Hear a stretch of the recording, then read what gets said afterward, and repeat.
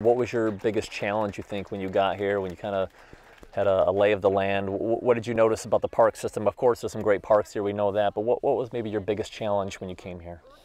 Well, it is a world-class park system. You know, it's one of the largest, it's one of the most heavily visited, it's one of the oldest, it's one of the most developed in that it serves many urban populations.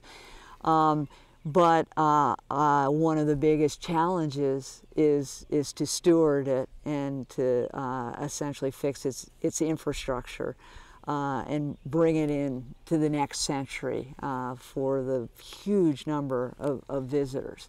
And the good news is that there are so many people that are connecting to our parks, our history, land and nature through our parks.